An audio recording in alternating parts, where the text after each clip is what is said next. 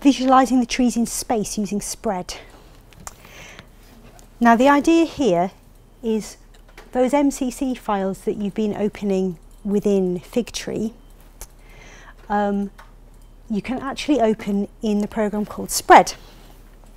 And you can do it for the discrete and the continuous models. Now, first of all, just to say that there's a whole website with Spread, which has a lot of tutorials on there. So if you want to go through it like in slower time, you can do that. And in particular, there's a very good tutorial for that. But let me show you what to do. So in Spread, which should again be within the training software Spread. So the purpose of Spread is you're going to load the single MCC tree file, and you are going to generate a KML file which you open in Google Earth. So if we look at the discrete tree to start with, and we're going to open the discrete regions file that we've been working with before, although in fact you were looking just now at the host file, but now look at the regions file. So, let me just try and find where those are. So it should be in Practical Data, MCC trees. Let's open the region file. Okay, we need to set its sampling date. So this was the 6th of May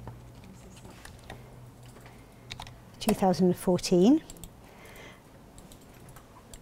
We need to make sure it knows that it's dealing with the regions.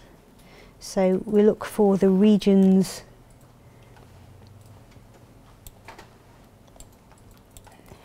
The region attributes are region.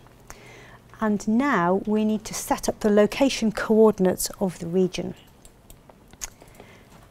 And I have already a file which has got the lat longs of those regions in there. Now I'm loading in the lat longs, which is in original data, selected 5 regions, trait lat long. So these are the lat longs of those. Click Done. Okay, now, as with many of these things, there are lots of things you can fiddle with to do with the branch colours and the circle colours. However, we don't need to change any of those. What you do need to do is decide where to put the output. So I think we just call it regions output. And you click Generate, and hopefully it will have generated the XML. And if you click Plot, hopefully it will do it for me and not crash, but it might crash. Let's see if it's going to do it. Ah, okay. So now it's put those significant rates between the regions on a map. However, it's done something else as well. I'll just minimize this. What it has done is written, hopefully, I think in here, it's written a KML file. I can open the KML file in Google Earth. So I just open Google Earth, but what it actually shows in Google Earth is something better. Okay, Google Earth. It will almost certainly crash. So now I go to open the KML file I just generated, which was in here.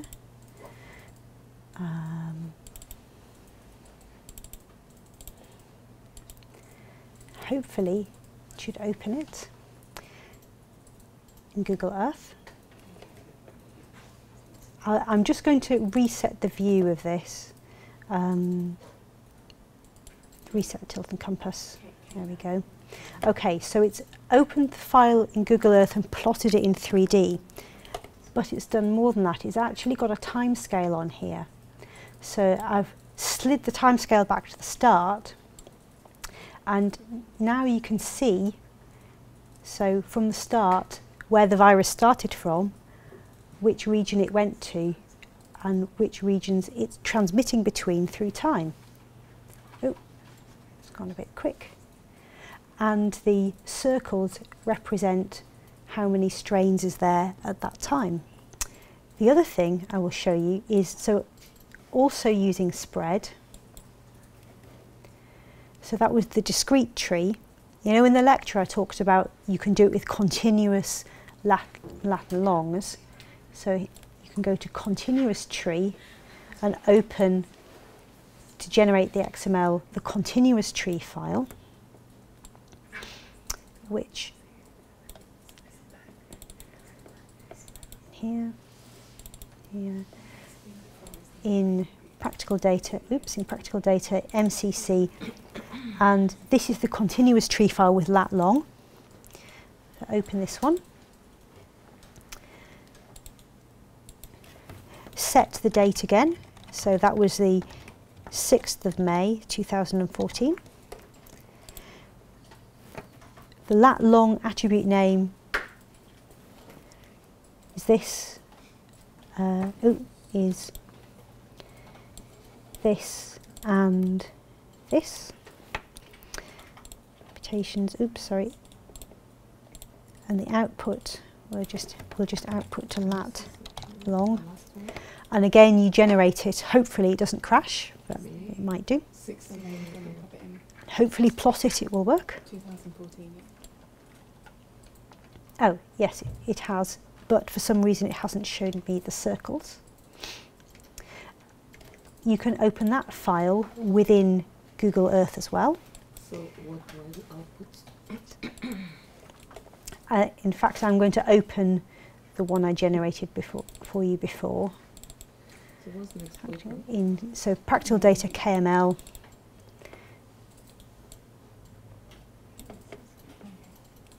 In this case, this is HBR2. The HBR stands for homogeneous Brownian motion. Open this. Output.